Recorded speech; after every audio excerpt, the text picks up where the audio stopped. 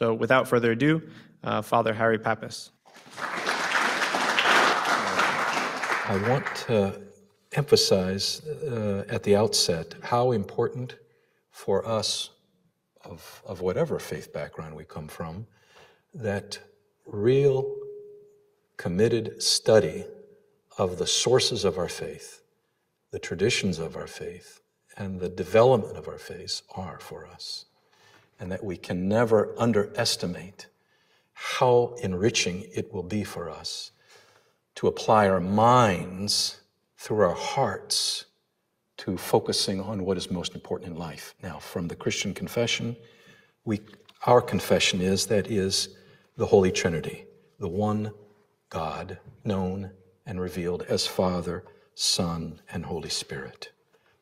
I want to also say at the outset of this, please, let's make sure that we have in front of us the apostolic community wrote the story of Jesus, not as someone who simply is present taking notes when events happen and writing them down, but later, and in fact, since we have no record of Jesus writing anything, except maybe scrawling once in the dirt, all of what they heard, all what they experienced was remembered.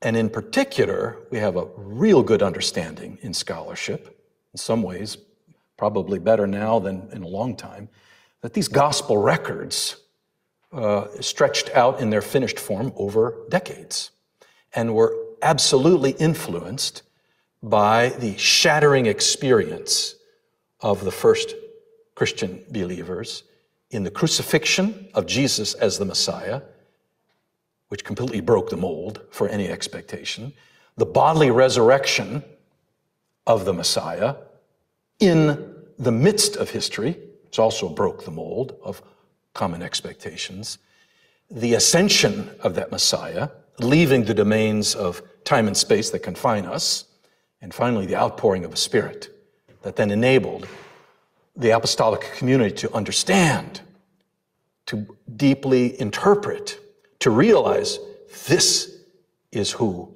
Jesus, the Christ, the Messiah, really is. So the Old Testament is the raw material out of which they did this. They didn't just invent words, phrases, and such. Everything came out of this raw material of the Old Testament, the Scripture. This is why we're going to find so many things related in the specific topic of Eucharist from the Old Covenant. And I start with Genesis because this is critical for us to realize.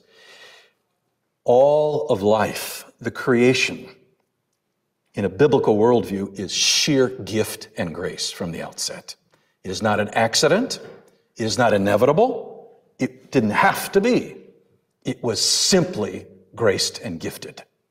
And that grace and gift was from chesed, God's self-giving love, faithfulness, and fidelity to his creation first. And it's good for us to conceive of creation, the cosmos itself, as a temple in which the one true God creator chooses to create the cosmos as a place for him to dwell within, not something completely apart, but being transcendent and immanent right there within this cosmos, so he could share his love and his life with all of creation, all of the cosmos, as well as planet Earth and human beings. People are image bearer.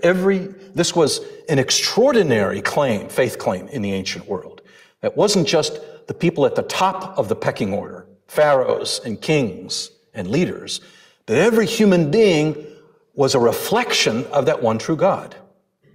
That's extraordinary. No other faith community was making anywhere near that claim in the ancient Near East, out of which this literature comes. Humanity is created, and here I'm going to deliberately use this kind of language. We see human beings as priests of God's creation, not because they're walking around with robes or vestments, but they have a priestly vocation to work the creation that God has given them, to produce the fruits thereof, to offer them back to God for his blessing in thanksgiving for his creation. That priestly vocation is inherent in every human being's life. Then next, Exodus, very, very quickly. The great deliverance from slavery in Egypt through Moses. Here, the entire primal event of deliverance is accompanied by a meal, the Passover meal, directed by God through Moses with specific commands that were given to how it's to be done, when it's to be done, an ordered way of life that is liturgical. So all life has rituals and rhythms to it.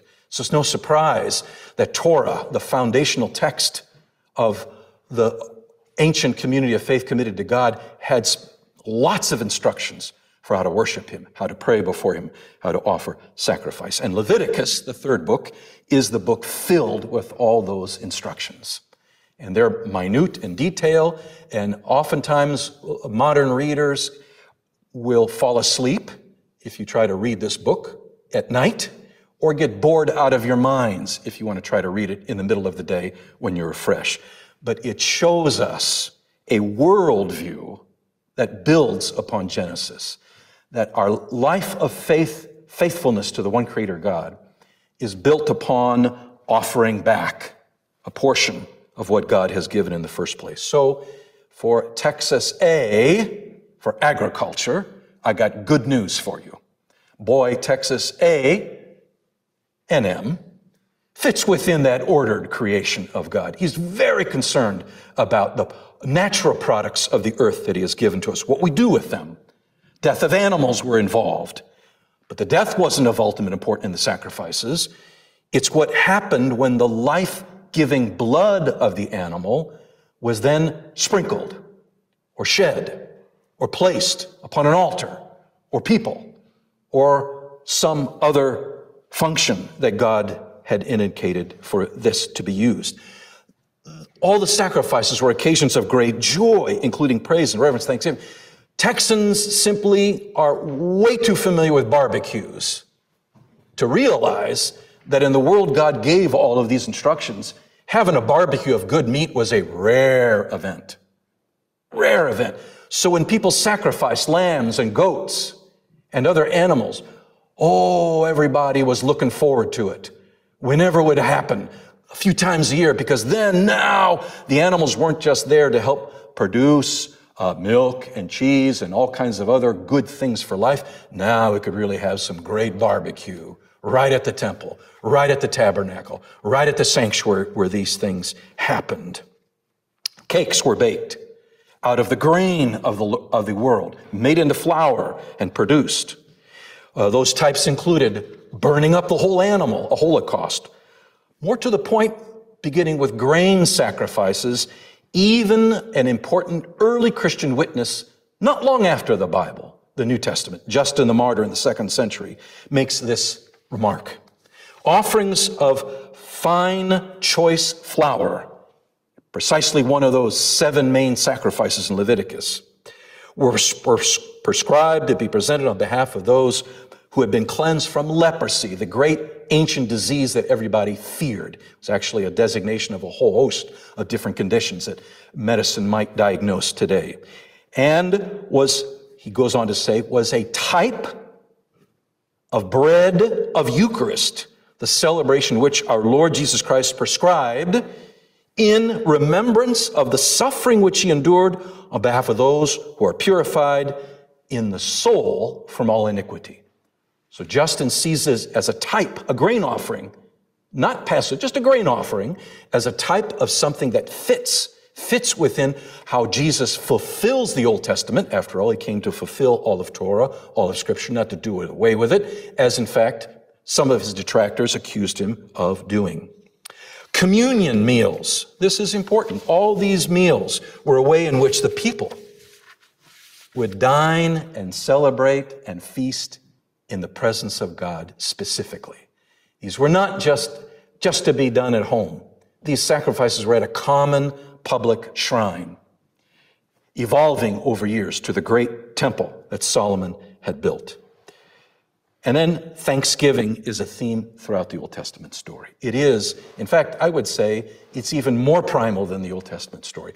Thanksgiving would be the most significant byproduct of the first Bible, long before the second Bible, the Bible that we're used to, Old Testament, New Testament. The first Bible in the great vision of the Christian church is creation, the created order. We would now say billions of years before the Bible we know was written. And in the first creation, as David and the Psalms make clear, where all creation is called to praise and glorify God, the first thing a hydrogen atom coming out of the Big Bang did was, thank you, thank you, thank you. Because when you've been created by a God of love and truth, what else do you need to say? It's not yours, it's not ours, it belongs to someone else, graciously given to us. Thanksgiving is natural to creation and then becomes embedded in the revealed truth of the Scripture, because salvation is an extraordinary gift, the same gift. We sometimes tend to think, a little too simplistically, that the law of the Old Testament was legalistic and oppressive and all these kinds of things. Jesus came to save from that. The actual track record, if you look at it, is a bit different from that. The law and the commandments were given by God because he already saved his people by grace through faith in the Exodus. The commands, all those commands are given afterwards, where God says, okay, now you got this great gift of being saved from oppression in Egypt. Here's now how I'd like you to live in positive response to who I am and what I do. This is the proper way to see it. And finally, with forgiveness. Well, forgiveness is evidenced plenty in the Old Covenant. Particularly what's important for the topic tonight is the prayer of King Solomon at the dedication of the first temple in Jerusalem. And I quote here, that when your people prayed toward this place, O Lord, hear from heaven and forgive and bring them again to the land that you gave to their ancestors. Already, he's anticipating exile that's going to come centuries later. Though the temple becomes the place of forgiveness through liturgical worship set up by the Creator Lord, the Savior Lord, through the Torah, the law, established in the Promised Land by Solomon, renewed by Ezra and Nehemiah, and incredibly elaborated and beautified by Herod the Great. Now, we get to the Passover. This liturgy, Paschal liturgy of sacrifice for all time is in Exodus 12. It consists of the night before they're to be delivered of these basic elements. Choose an unblemished male lamb for each household. That's 1 year old. Why is a year old important? Well, I learned something when I was on pilgrimage to Ireland last year. Until a lamb is 1 year old, it's not a sheep yet. Because at one, then you start calling it a sheep because it's mature. It's an adult. It's grown up. So you want a mature lamb that's to be offered. Perfect. No defects. Not maimed, not lame or diseased. 2, you sacrifice the lamb, originally done by all members of the community on their own. In other words, the father of each household, what we would now call in the New Testament community of faith, the royal priesthood of God, a priestly act done by the father of each household originally, later restricted to the tribe of Levi only after the mass idolatry and faithlessness of the golden calf incident, when they're waiting for Moses, dallying on Mount Sinai, and Aaron gets involved, doing all kinds of terrible things involved with the people that are there.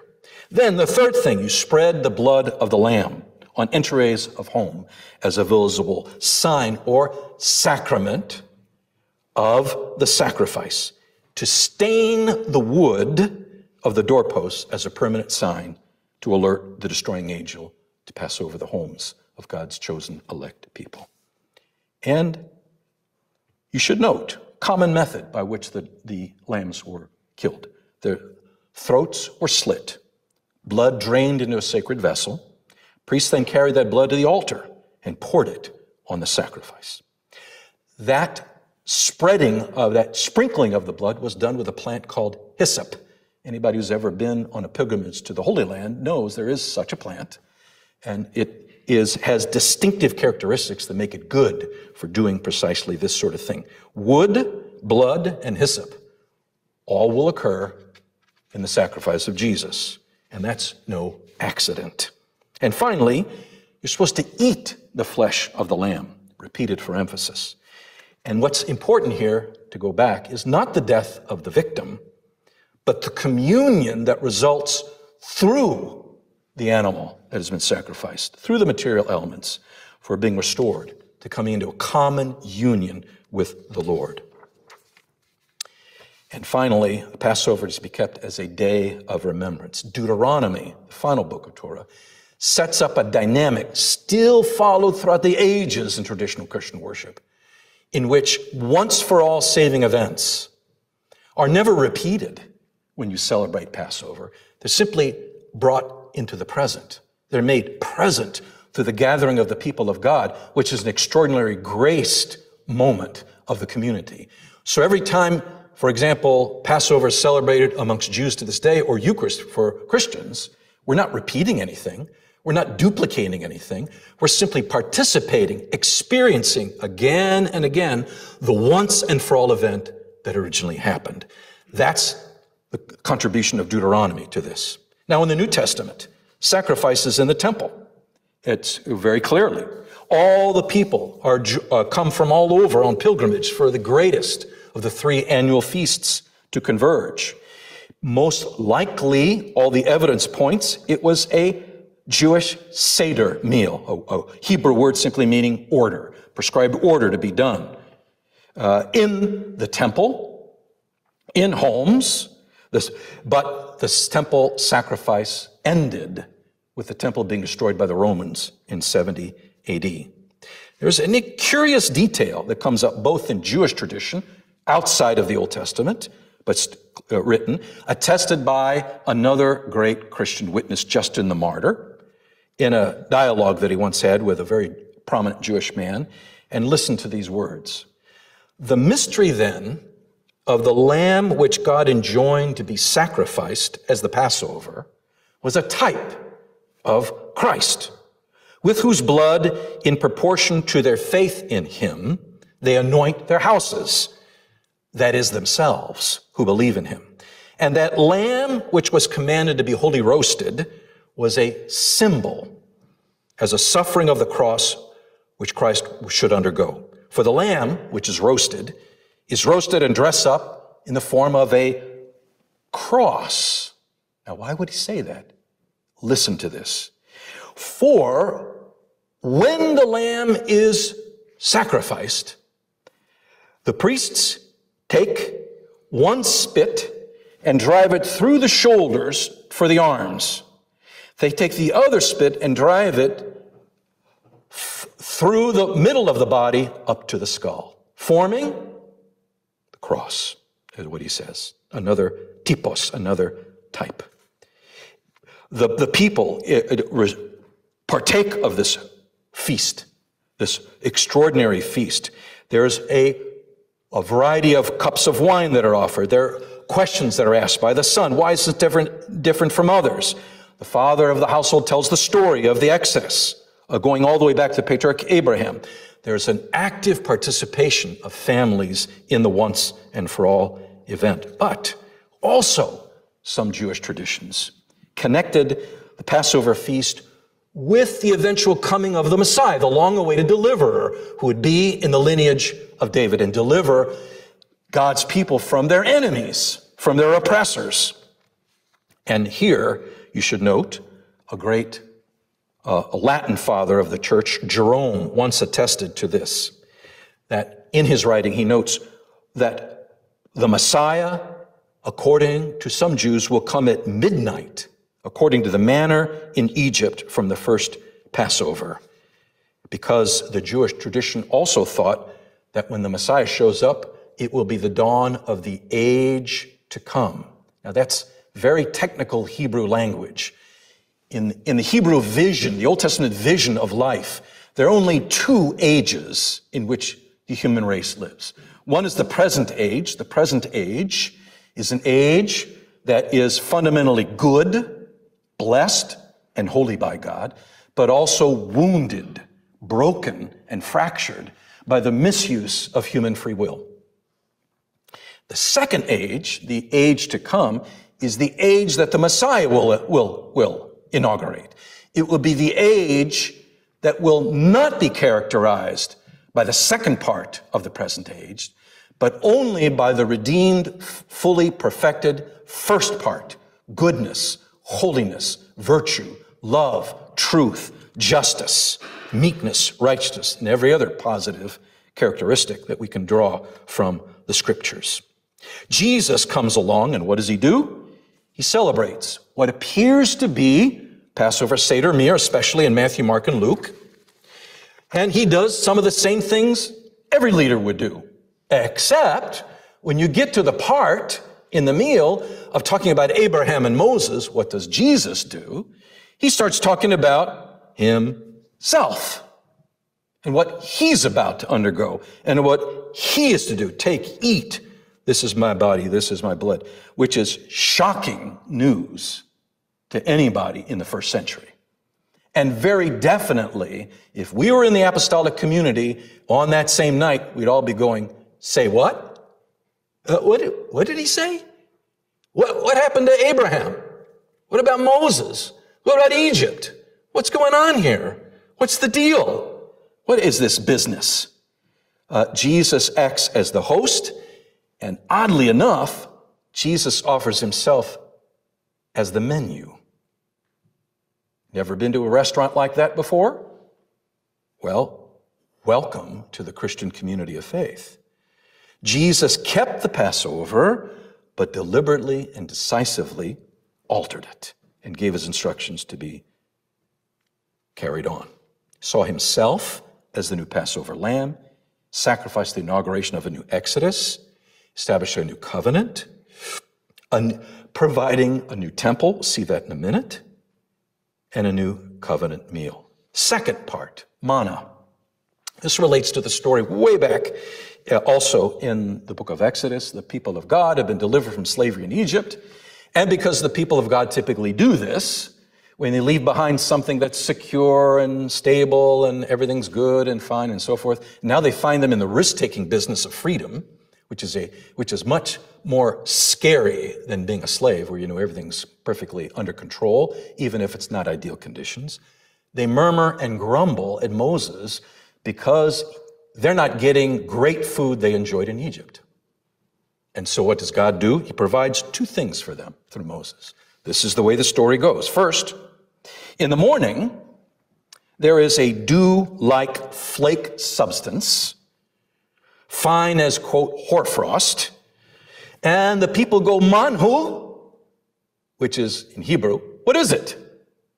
Not very complicated, is it? So, it becomes known as manna. It's simply an alliteration that from a basic question that becomes now a noun. It's not ordinary bread. It's considered, in fact, miraculous. In the evening, quails. Oh, you get to eat some good protein if you're not so crazy about some of the carbs first thing in the morning.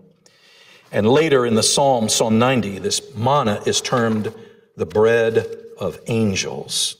What does Jesus do with this? In the Gospel of John, this is what he does. There's a conversation in chapter 6 that's most perplexing. In fact, his conversation drove away most of the people that followed him. And the gospel account's pretty honest about that. Most of the people after this stopped following him. This has to do with context. Beginning the chapter, he's feeding 5,000 in the desert. The Jews begin to think maybe this guy could be the Messiah. Forces them to withdraw because they want to force him to be crowned, and he's not at all ready to do anything like that. Then, at some point, they seek and demand a sign. Okay, perform for us, Jesus. You're so great. Yeah, show us now. So, we want manna from heaven, right in the story. Jesus provides an understanding of himself being the bread of life. This is the part that, of course, becomes so shockingly and disturbing to people. Unless you eat my flesh and drink my blood, you have no life in you. It's hard to imagine a phrase coming out of a first century Jewish rabbi more shocking and disturbing than that, because good Jews were forbidden to drink blood from any kind of animal. And how in the world are they going to be drinking the blood of a human being? And the reason they weren't allowed, quote from Leviticus, the life of the flesh, the life of an animal, is in the blood.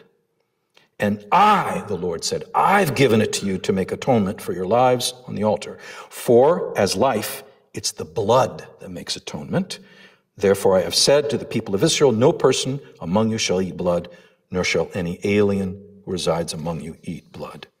And the irony here is, that's exactly why Jesus says you need to drink it, because the life is found in the blood that he will sacrifice. Third, Passover, manna, and now bread of presence. Bread of presence. What in the world is that? In the first stipulations for setting up the tabernacle and the worship under Moses, because after you get all the commandments in Exodus, now you're into the tabernacle, the first tent, and how worship, all the details about how worship is supposed to be set up, what you do, how you make this, so forth. And there's a table there that in which is going to be placed the bread, quote, of face or presence, literally in the Hebrew. It's lachem hapanim. I mean, it's pretty clear. The bread, but whose face? Whose presence? The one true Savior, the one true Creator and Savior, God. Moses builds the table right after the heavenly banquet that he and the elders have on Sinai. Listen to this language in Exodus chapter 24. There they are, Moses, Aaron, Nadab, Abihu, and 70 of the elders. They go up on the mountain, Sinai. They saw the God of Israel. That's unusual language, because the scripture is very clear. No one's ever seen the one true God and can live. They saw the God. Under his feet there was something like a pavement of sapphire stone, like the very heaven for clearness. That's pretty common language in apocalyptic visions of prophets like Zechariah. And then it goes on to say, there's this meal. God did not lay his hand on the chief men of the people as they're eating and feasting in his presence. Also, they beheld God and they ate and drank. It's a memorial banquet of astonishing intimacy with God. Jesus, what does he do with this business? Well, in Matthew chapter 12, on the Sabbath, he's walking around in his itinerant ministry. The disciples start plucking heads of grain. It's kind of an odd story. The Pharisees are not pleased at all because they're doing this on the Sabbath day. And Jesus explains why they can do it by referring to an incident involving King David and his military men in his guerrilla army, of when they were hungry and they needed something to eat. They come across the tabernacle. There's nothing else to eat. And they go in and they eat this bread that only the priests are allowed to eat. But David and his men are allowed to eat this. And Jesus goes on to say, have you not read in the law that on the Sabbath the priests in the temple break the Sabbath by doing their work, and yet are guiltless? I tell you, something greater than the temple is here. Jesus goes on to claim the temple itself is a type of who Jesus is in his person. Finally, wine of the supper. There's in a Seder meal, there are more than one cup of wine that are offered. A first cup for sanctification, kiddush. A second cup, Haggadah, for proclaiming the meaning of the night in the offering thanks. The third cup, at the eating of the meal of the Passover lamb with unleavened bread, a standard blessing. And this is the cup of beracha, the blessing that's offered, and even a fourth cup after everything's been concluded. So, curiously enough, the one gospel that does not have a Last Supper is the Gospel of John. So what does John do? Well, he does something Matthew, Mark, and Luke don't do. There is no Last Supper on the day of the Passover, because Jesus is with his disciples the evening before the Passover starts, and that lengthy farewell address, chapters 13 to 17. And in the context of this, we have something happening that's quite unusual. So, along with the passion report of the other Gospels, it's very clear. One, Jesus in his prayer of Gethsemane prays that this cup not just doesn't talk about the suffering that's coming up, talks about it as a cup. Let this cup pass from me. Now, already in Luke, there are at least 2 cups involved in the Last Supper.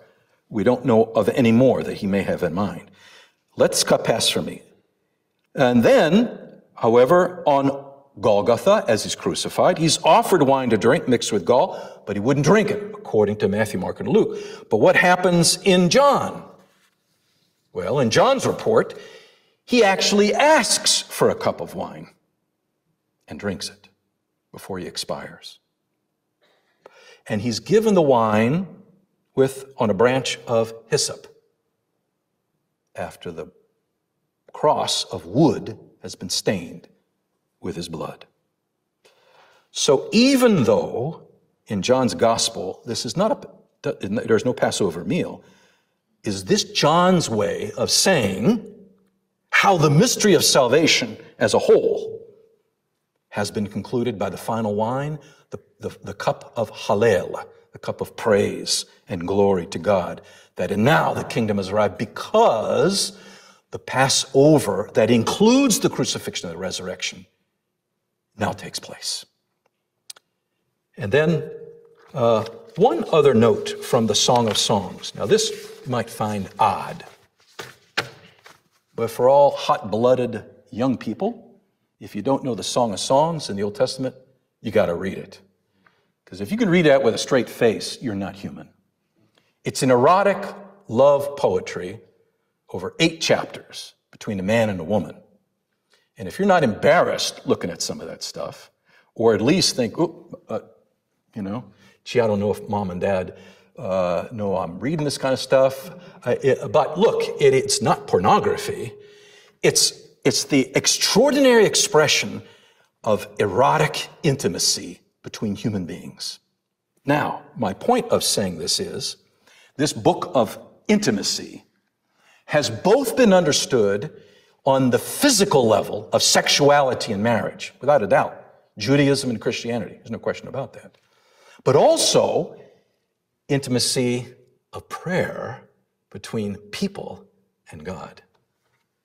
And if anybody thinks, I've been married over 41 years, you're not going to be able to fool me on this one, young people, and anybody else around here. If anybody here wants to claim to me that sexual intimacy is the greatest intimacy, you ain't seen nothing yet. That's all I got to tell you. Because the intimacy that's simply a reflection of the powerful, substantive, visible, invisible intimacy that God wants to have with every human being and with the community of people as a whole that is led by his covenanted community to this day. The once-for-all salvation event of love and history that's worked out on a large level in Exodus, Passover, is worked out on the level of the personal in Song of Songs. And I would say, based on the Song of Songs, true love is not blind. In fact, it's the opposite. Crucified, long-suffering, resurrected love is the only love that sees straight. Every other love doesn't see the whole picture, doesn't see the depths of human beings, doesn't see the depths of community or university or society or family. And I'll try to end on this. What in the world could this mean for us? Well, my conviction is it means a whole lot more than normally we realize. Grains and grapes given in gratitude. Human beings as the royal priesthood of creation. We are the priesthood of God, the King, the Creator God, manifested through His Son by His Spirit. We're the ones given the land, the agriculture, the world to work in its most elemental sense, farming, baking, and processing wine, and then offering back those gifts back to God in gratitude. Natural elements of ancient Near Eastern culture, widespread and abundant, still to us. Fundamental is sacrifice and offering to gift for the sheer gift of life. And I would submit to you, the real enemy of giving thanks to God and being grateful to God is not so much ingratitude, at least not for people on the inside in the incommunicate faith. I would say the real enemy, and it's a serious one, is taking it for granted. Taking every breath for granted. Taking every moment for granted. Taking every person for granted. Every experience, every day, every week, every year. That's the real enemy of thanksgiving. The ancient Hebrew covenant of Passover and manna and bread of presence. The new Christian covenant of Passover, manna, bread. The shocking, scandalous, and strange fulfillment of the Old Testament story through the crucified Messiah, who is defeated and killed by the supposed enemies of God's people, rather than coming in to defeat and kill them. A resurrected body that plops down in the middle of history somewhere, and not at the very end. The introduction of the new age, and even more extraordinary and mind-blowing, the incarnation of the one true God who creates and redeems with a new commandment. An intimacy, the most profound intimacy. And here, a monk of Mount Athos once pronounced this. Great ascetic, skinny as a rail, spends his lifetime in prayer and fasting and scripture and works of mercy in obedience and community, talks about receiving communion in liturgy as Christ making love to him.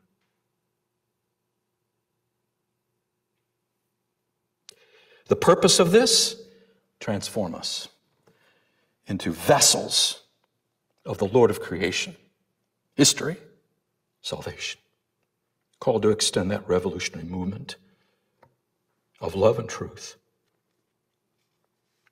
to the world as we await the return in glory.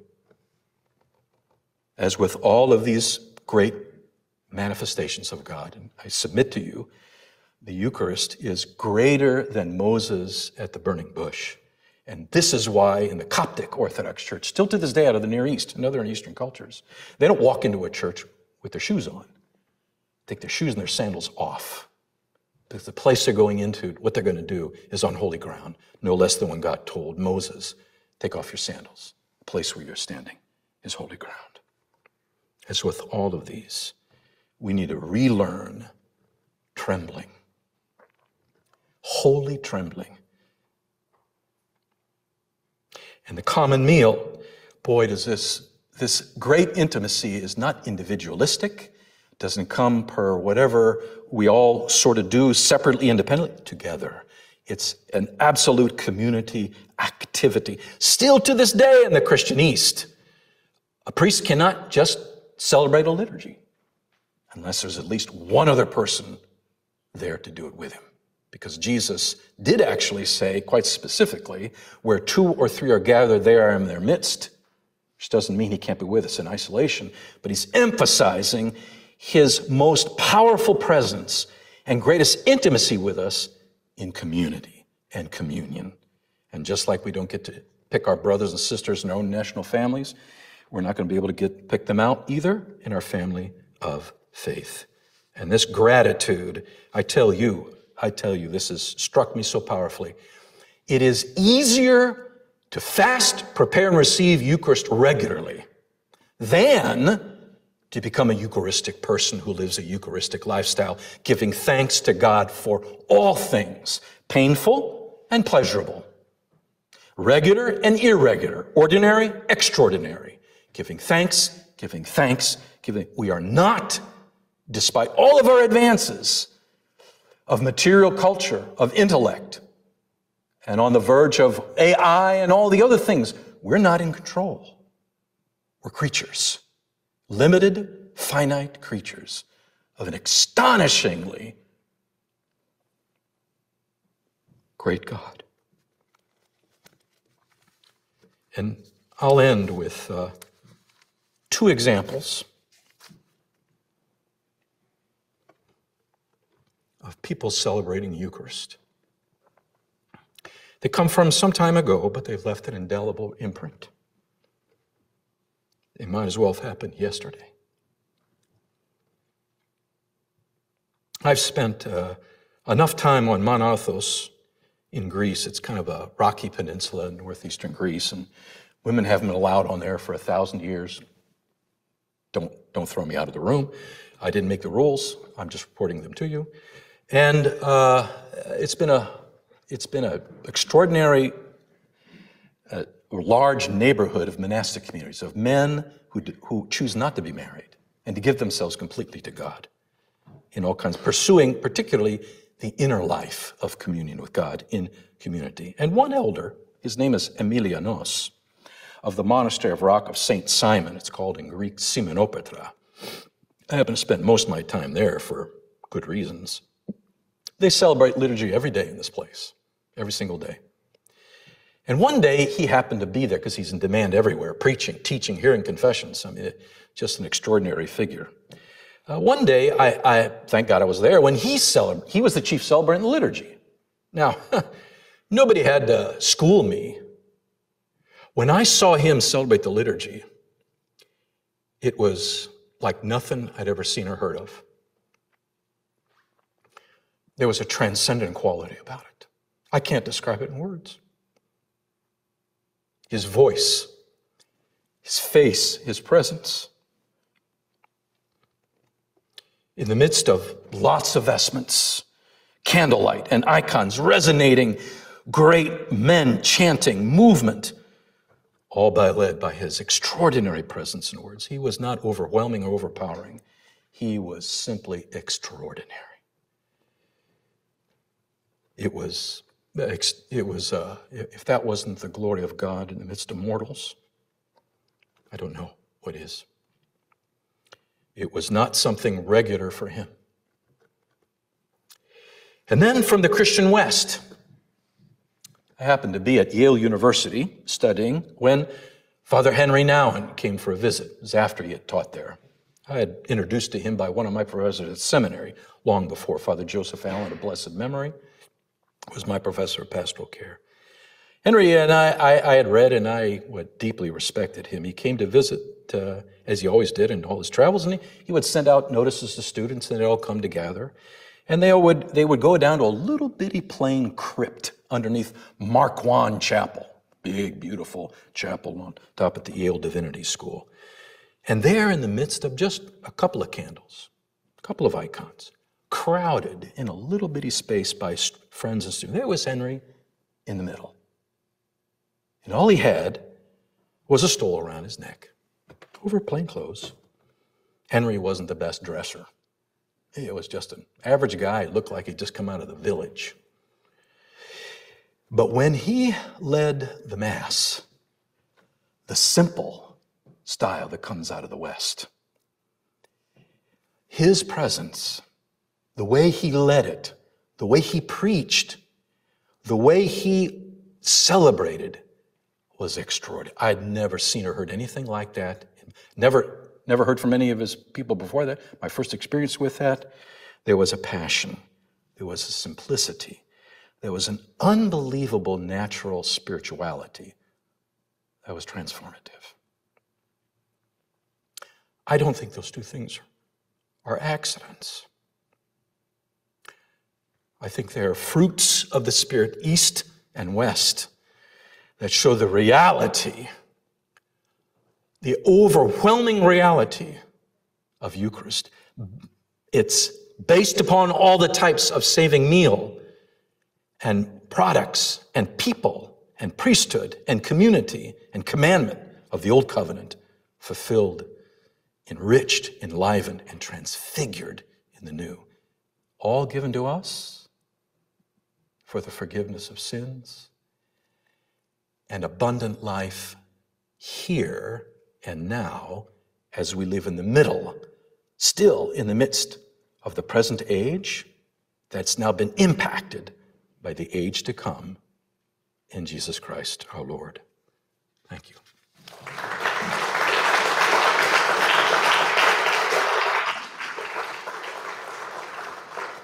So how often you refer us to practice communion or Passover or Eucharist? So how many times we have to do in a year, or like, what's the, do we have any timeline for that? Or else it's like your repentance that you have to do, or you have to like thank God each and every minute. So any idea on that one? Well, since we don't have any clear teaching directly from Christ, we receive that from the apostolic community and their successors as to how they lived. So we already read in the Acts of the Apostles, there are multiple times every week the apostolic community is getting together to break bread, a technical language for celebrating Eucharist in their midst. Very frequently, in an era of house churches, Eucharist being celebrated around dinner in a dinner table, right? In the evening. Then when we move along further in the tradition of the church, we have St. Basil the Great in the 4th century.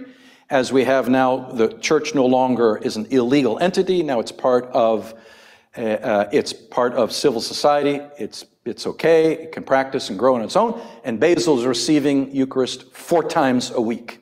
It's very clear. And then parallel to what happens in the empire, as let's say zeal gradually wanes because the worldly living comes into play. Now you have a whole group of Christians saying, wait a second, people living in the world, we're going to be receiving it as often as possible because we're not going to just slide by the way you're living a little too carelessly as Christians, and they begin receiving communion in various different frequencies, but it's extremely important to their way of life, what we call the monastic movement, that really is based on Acts of the Apostles, on the example of sharing possessions, of living together, sharing together, relying together, and so forth and so on. And then you go into the church as it grows in history, and you've got all different kinds of models, but in parish life today, typically there'll be every Sunday, which is Easter. Every Sunday is Easter, is Pascha, is the celebration of the great Passover from death to life in Christ. And then feast days in parishes that'll come up for saints, for events in the life of Christ, things like this. And monasteries, depending on where they are and how they're, and what kind of life is established, could either be daily like on Athos, or could be less frequent. So it's, and the way people respond to this, well, that's a matter of growing in Christ, having someone to accountable to, growing in a community of faith, learning the community of faith, and applying yourself not to do what you want to do about receiving communion, but learning to do what God calls the whole group to do about receiving. That's another part of this whole thing. Does that help? Yeah. Okay. Thank you. So you mentioned that a big part of this is remembering and being grateful for existence, the beauty, the joy in creation, and all that kind of comes with it. But an enemy to that is essentially having it become taking it for granted. Yes. How do you best think that you prevent against that, especially when you're taking it regularly and becomes something that can be fairly ritualistic or routine? Yes. I would start by saying, to develop something that universities are not good at. And I'm not trying to pick on Texas A&M. Developing the inner life of interior prayer, of silence, of meditation. These are ancient practices that have been virtually lost in many ways in Western societies, much more involved in extrovert, act, do, speak, talk, produce, this kind of thing. The interior life is something very different. And the more, my personal opinion, the more we develop that interior life, and this is the way it's worked for me, and it takes practice. You got to learn from elders. You got to read. You got to practice. You stumble all the time. The more I develop that interior life, the more I'm able to address falling asleep at the wheel. Not just driving, but, I don't mean literally. I just mean, zoning out, taking things for granted, all that kind of stuff. All of that stuff blocks grace from working because we fall into these habits, mind-numbing, heart-numbing habits. We don't come alive. And grace is about coming alive. Yeah. Does that help? So maybe add, are there best what are some good practices or simple everyday things you can do to start building into that? Sure. Okay. Well, I'll name two that comes to the top of my head. The first is something called the Jesus Prayer. Maybe some of you have heard that. It's developed in these great centers of prayer for centuries. It's now become more widely known in the Western world because of people writing about it, especially in English. And it says it's a summary of the gospel in one short line. I say it this way. They're different variety. Lord Jesus Christ, have mercy on me. Or, as I learned at a monastery in England, I love this. Lord Jesus Christ, have mercy on us. Identifying myself with the world and not separating myself out as some, oh, I'm a righteous guy, type thing. So that, memorizing that and using that's a great way to start. And then another way that I've learned is the practice of what's called centering prayer. Centering prayer, which is a deliberate practice of sitting alertly in the presence of God with certain techniques that you learn in practices in which it's beyond words, beyond emotions, which may seem kind of strange to most people, but it actually can happen, where we learn we can't block anything out. As Isaac the Syrian says in the 7th century, the mind is like a wagon full of monkeys jumping up and down.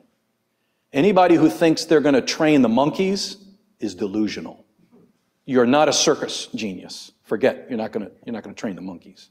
They're going to be there the rest of your life. It's learning how to ignore the monkeys, because underneath the monkeys is the stillness of God. And learning to abide in stillness, what's called ησυχία, silent stillness in these 8 great ancient practices, that's another way. Those two things. But they take some learning. It's good to learn with others who have experienced it and such, and not just read about it in a book, which university students like to do. I'm sorry, they read it on the internet. There are no books anymore.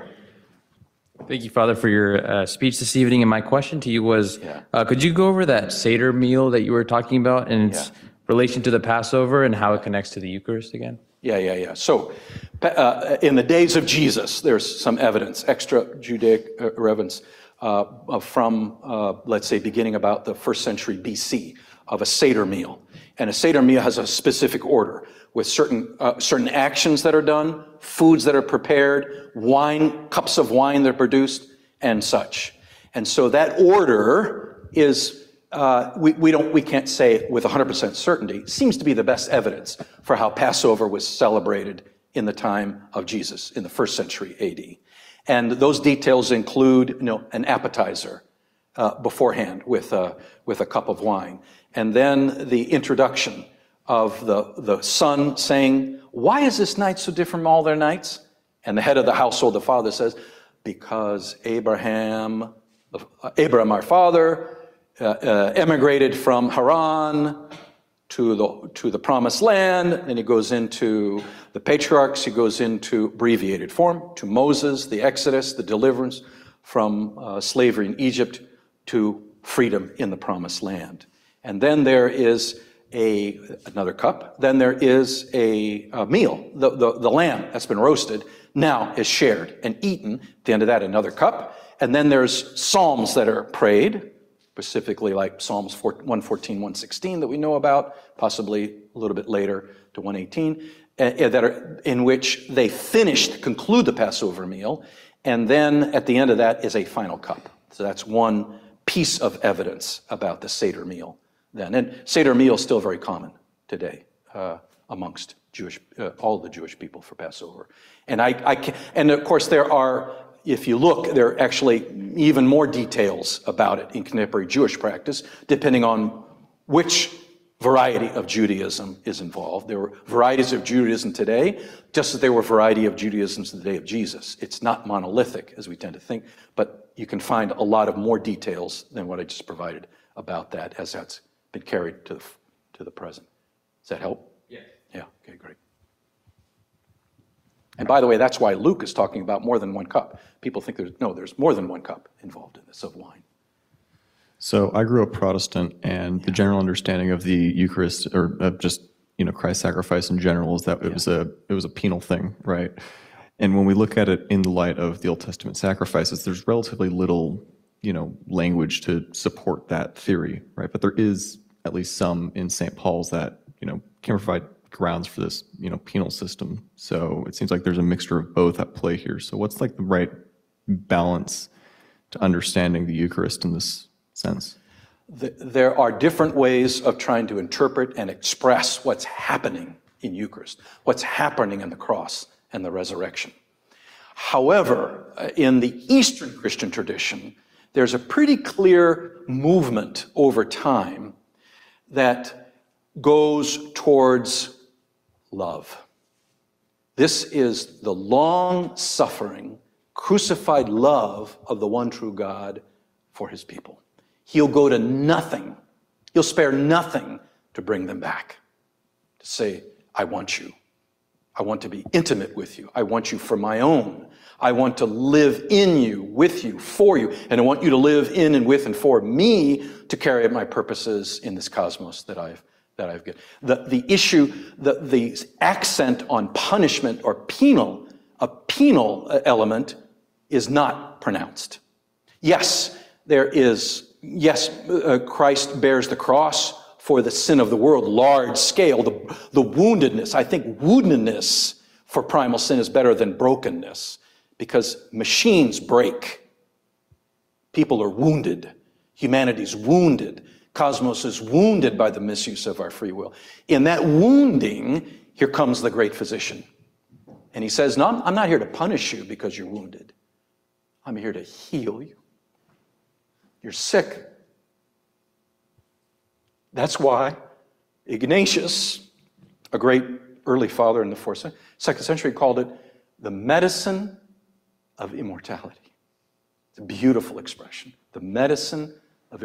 And I remember growing up, I didn't like medicines, especially the stuff they used to do. The amoxicillin I used to drink was this chocolatey stuff that made me gag. And I would hate it. But my mother said, you're taking it because you need it. So we did. But it did us good. Does that help? So healing of wounds, sickness. This is a good way for us. I think that's the prevailing way of looking upon this. I was interested in something that you said, that traditionally in the West, and I certainly was raised within a Western tradition, the sacrifice of Christ was what redeems us, and sacrifice is understood as his voluntary death on the cross. But you seem to suggest that it wasn't the death so much as the life of his blood that is then anointed on us, with the idea that the Eucharist itself is the completion of the act of Christ's sacrifice, or that in some sense the sacrifice of Christ is not complete until the blood is applied Eucharistically to us, and when it is brought forward so that we can be partakers of it. And it was a novel idea to me. It was an interesting idea, and I was just wondering how far you think you can carry that. Was that an implication, or am I just reading into what you're saying? How far I will take it will depend on the mind of the church, not on me, my little puny mind. But on the other hand, I would say it struck me as a consequence of looking at the Old Testament types that this communal meal is deeply embedded. This is the way, after the sacrifice, that the people participate in what's happening. Now, of course, sometimes they've had the blood sprinkled on them. I'm not just eaten the sacrificial meal. And that by exchange, I would say, if in fact we could objectify broadly the crucifixion and resurrection of Christ that are seen in the East as two sides of one coin, if we could objectify that, I would say the subjective appropriation of that is Eucharist. It's not merely, Jesus saves me. This is, we come before him as needy, hungry, ready to receive, and then that crucified, risen flesh, the mystery of that, is provided to us for eternal life. Unless you eat my bread, eat my flesh, drink my blood, you have no life in you, kind of thing. Because if the cross is life-giving, well, then how do we participate in that? Is it just a mental thing? Is it a faith thing? Well, I would say yes, but it's completed in the meal thing. That's the point of what I'm trying to drive.